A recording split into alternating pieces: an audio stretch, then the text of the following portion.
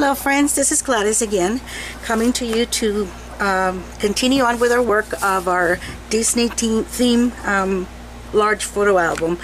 I am having problem downloading or uploading my last video, which is video number 4, and right now I'm trying to do something different with the computer, so hopefully it will, you know, be able to upload it to YouTube so you guys can see it. But if not, I'm going to give you kind of a recap of what we've done there. Up to that time, or during that episode, we put together all the pages onto the spine of the book, and I told you to put tape on all the spine, and once you put the tape, you need to remove it. Oops, there it is. Then we're going to angle these corners right here. We're just going to snip, and I'll show you how much to take off right now. So it's, when I say, you know, it's just a little bit of the corners that you're going to taper. The reason for that is because the height of this spine is the same as the page, so if you leave no room for wiggling, it's going to be very hard to put it in. Now, you were supposed to have 7 pages already made of this. The main page, or the large piece, it measures 11 and a half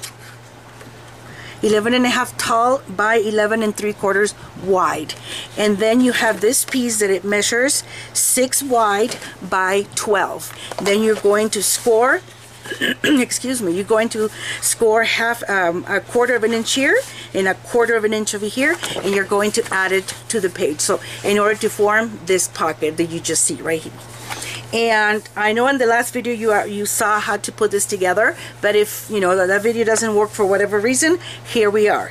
What you're going to do once you have all your pages put together this way in pocket formation, you're going to go in and kind of bubble the pocket a little bit, and then try to get the hinge in there,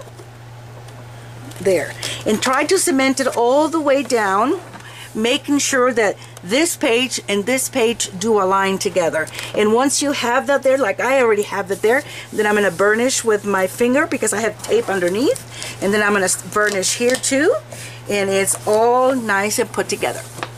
There it is. That's all we have to do for the main pages. Now this is obviously what we're doing here is the guts of the book, but pardon me, from now on we're going to start forming the flips and the flops and the pockets and the, you know, areas that we're going to be working with. And I'm going to be matting at the same time, so you kind of have an idea how this is going to go. All right, I'm going to get my paper together and we'll continue in just a little bit. Okay friends, so let's continue. I managed to get some papers that I'm going to use for matting. So, but I'm going to tell you, we're going to be working on page number 1. Okay, so page number 1 is going to look just like this, just like the rest of them. So you have a pocket here and just plain over here. So now what I did for the first page, I added this big old flap, and it's, you know, kind of hard for me to put it in perspective since it's so big, but you know, hopefully you'll be able to capture it. So this sheet measures, it's going to measure 12 by 11 and a half, and on the 12-inch side, I'm sorry, on the 11.5-inch side, no, I'm sorry, it is on the 12-inch side. You're going to put it on the scoreboard, and you're going to make a 1-inch score line, and that's this right here. You add tape and you add it to the back of the page number 1, so you have this big flap that opens this way. Here's the original pocket, and then this one is going to be like this. Now, so again, this is 12 by 11 and a half, 1-inch score line on the 12-inch side, and then just put it behind this page so it kind of grabs to it. Now over here I am going to put a little pocket here, and this one measures, let's see, it's 4.5 by 7, and then you're going to score 1/2 inch here, 1/2 inch here, and 1/2 inch here. So 3-way, so you can have this small pocket. Then you're going to go ahead and put some tape, and I'm using the 1/4 inch. The one I use for this page right here is I believe 5/8 of an inch, or you can use a 1/2 inch too. Alright, so now what I'm going to do is just put it down this area, just flushed to the bottom of the page. And there it is. So there's my pocket here, a little pocket. Then, for this whole thing, I created a big old mat, and that goes in here. And I cut this one at 11 by 11, and then I used my scallop, I used the scallop, chumper, corner chumper. So that's why you see it this way, okay? And then I matted with the paper. I cut the paper at 10 3/4 by 10 3/4, and that gives me the 1/8 of an inch all around the page. So that's how that's going to go. So that's going to be here. So now we're going to mat. Let's see, we're going to mat all this area and this and everything. Let me get my papers, and we'll get together in two seconds. All right, my friends, we'll continue. I've already cut this, and I cut it at, which is the matting here, 1/4 inch shorter. So I'll give you the measurements: 10 3/4 by 11 1/4. Okay, and I cut two. So one is for front, one's for back. Let's see, and then we're just going to put them just so. Like that, and then I'll bring it up and put the second one. And then I also stained it with Vintage Photo.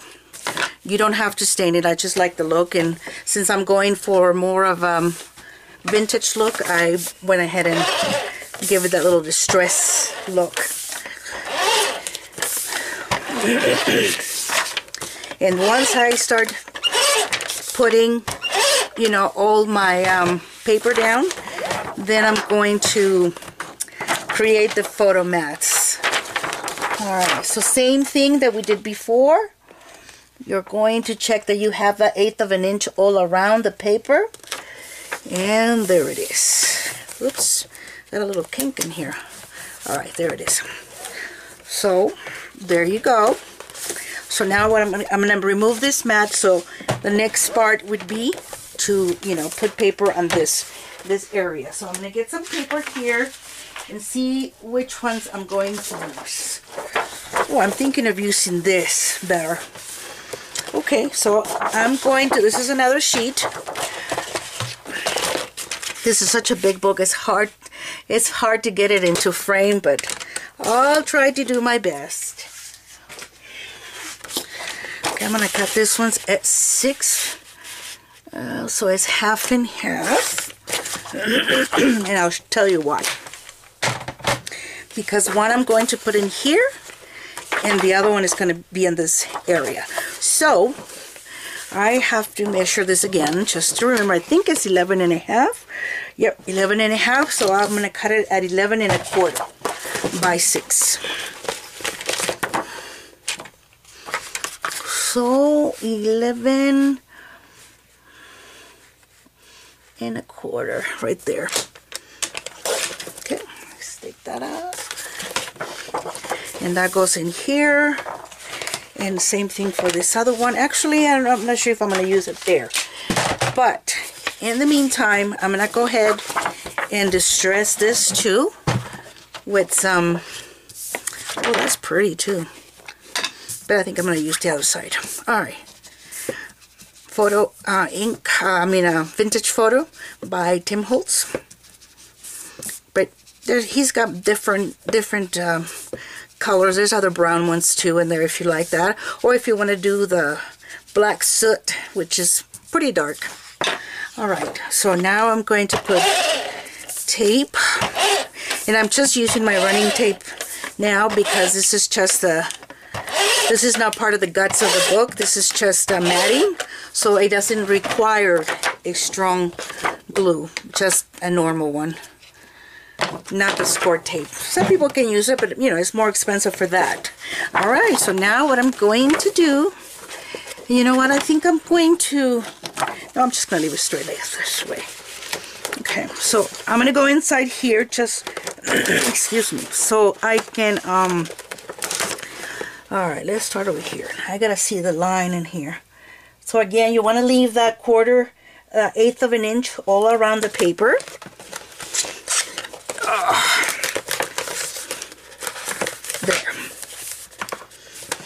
There. Oops.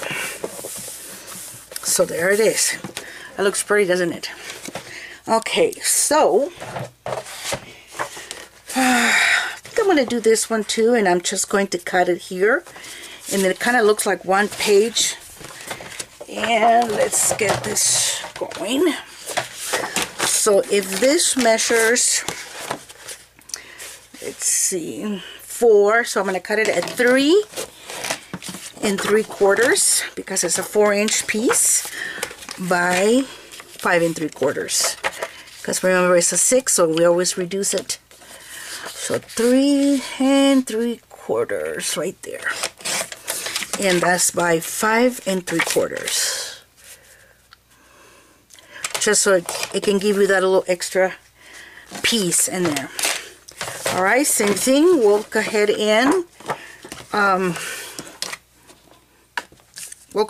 and distress this ones too. I know it's going to be a battle every time we try to get into frame with this book. I need to get me like a table right next to me so I can just put it there while I demonstrate something. But leave me a message or let me know what else I can do to improve my video. But I'm just going the same pace as you guys are going. I am designing as I'm going. I don't have anything in mind. I just, whatever pops, that's what I'm going to do at that moment. And I'm okay with that. Okay, let's clean this up. And let's use some glue. So just as a rule of thumb, just remember it is 1/4 of an inch shorter all around, or smaller, and then you'll able to end up with this little, you know, edge. Kind of looks cute. All right, so let's put this right here, and that's perfect. And now we're going to do the top. I don't know if I do the top this way. Let me see. I don't know which one I like better. Or I have to reduce. Oh, did I already cut it? No, I need to reduce it. No, I like that one because I'm going to put up a big old tag in there. So I have to reduce this one to whatever it is in length, but a little shorter. So it's going to be 5 3/4. I need to take that extra 1/4 off. So it gives me that red edge, if you know what I mean.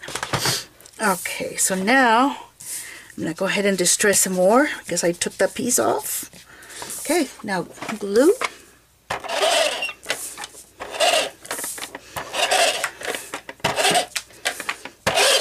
I really want to try to have all the pieces cut before I can get into camera. It's just kind of hard because I don't know what I'm doing yet. I'm going at the same pace you are.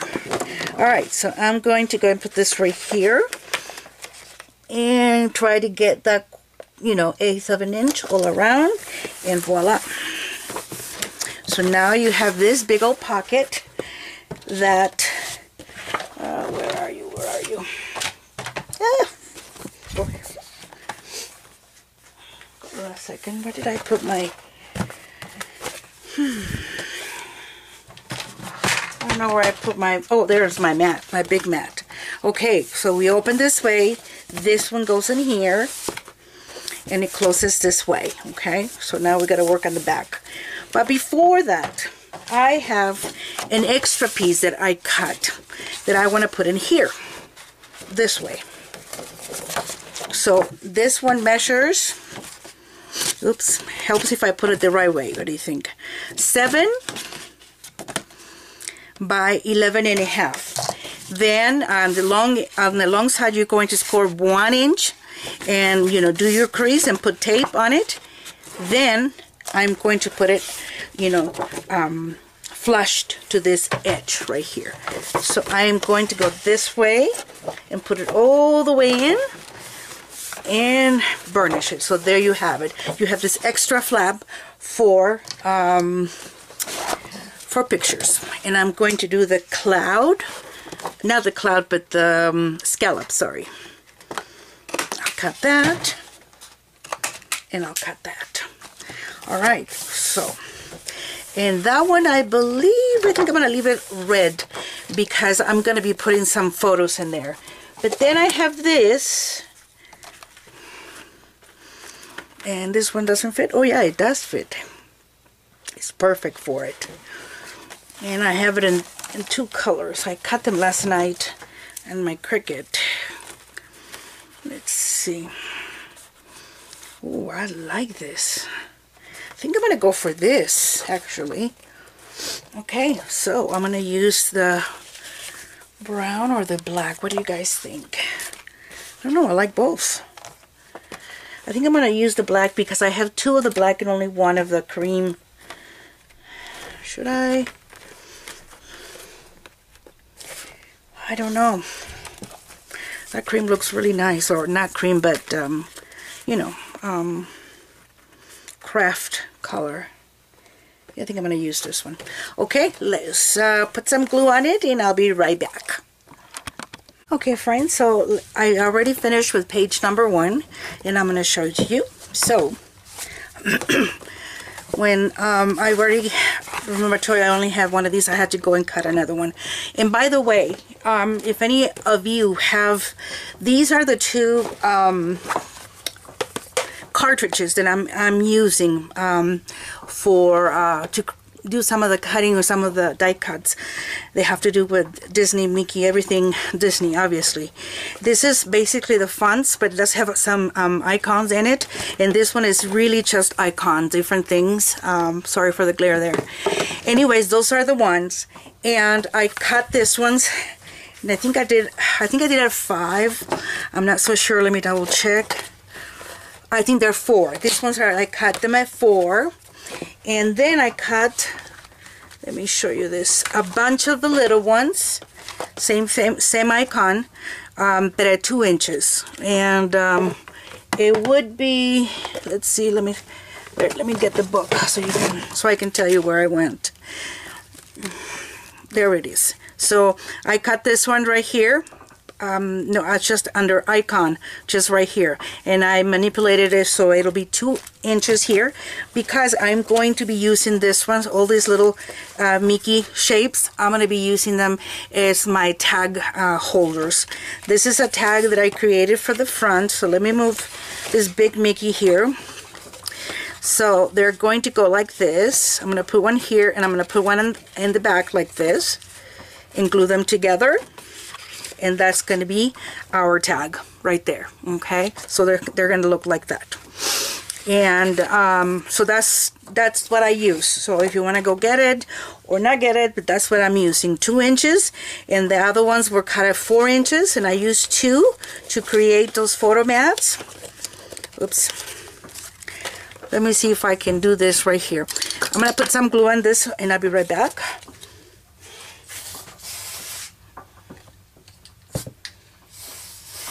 Okay, so I'm going to start with this right here, and I said it would be about half the face of Mickey, and I do the other one from the back. There, and they're there. Oh, I got glue all over me. I'm using the spray. Sometimes I like the spray better for some things, but then I get it all over me. And I am a holy disaster. So, alright, so there it is, and this tag goes in here. But I thought that would be a really cute accent to emphasize Disney. And obviously this would be photo mats in here, and then you flip it over, you still have photo mats in here. This big one turns out, and you can put photo mats in here and in here if you wanted to. And then this one I am going to do, it's almost like a layout that I'm going to do in here. I'm going to do maybe about 3 frames in here with some embellishments, and this is the back of it. So picture here, and even pictures here. Sorry, I'm out of frame. So picture here, here, and then maybe some journaling, but you can still put pictures on this area. And this big Mickey, I don't know where I'm going to put him yet, but I was just, you know, playing with the machine and see what other sizes I could get, and that was fun. Okay, so what I'm going to do is try to design, we're done with page number 1. I just got to do the back, but I'm not even sure yet. So I'll come back to you guys when I have designed page number 2, so we can go one at a time. Okay, take care.